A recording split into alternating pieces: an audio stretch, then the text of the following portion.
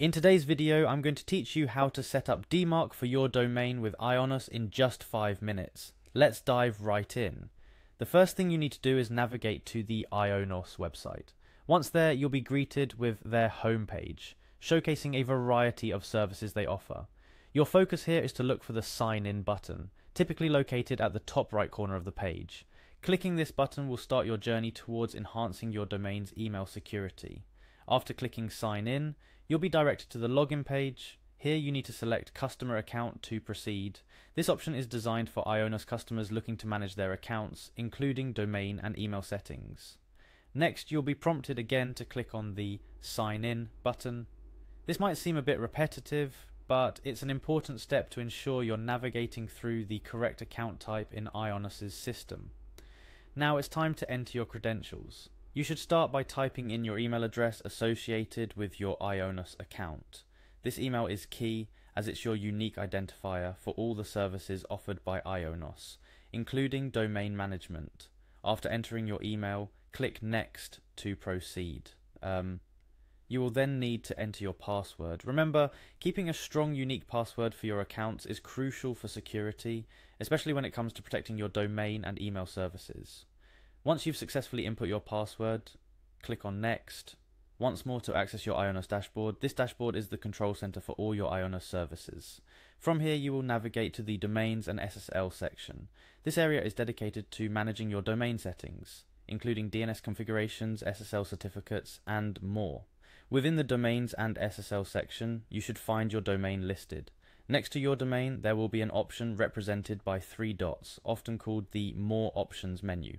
Click here to reveal additional settings and choose DNS to proceed. The DNS settings are crucial as they direct how your domain interacts with the internet, including how emails are sent and received. Now you'll be taken to a page with your DNS records. Here, click on Add Record to introduce a new DNS entry. Since we're setting up Dmarc, you'll be focusing on the DNS records pertaining to email authentication. Upon clicking Add Record, you'll be presented with several DNS record types. Your goal here is to select the appropriate type for a Dmarc policy. However, for the sake of simplicity in these instructions, let's assume you're navigating through general record types. Next, you'll need to input the host name for your DNS record. This usually involves specifying a subdomain or the @ symbol for the root domain. The exact value will depend on the type of record you're adding, but since our focus is on Dmarc, you typically use _Dmarc as the host for Dmarc records. After specifying the host, it's time to enter the address or value for your DNS record.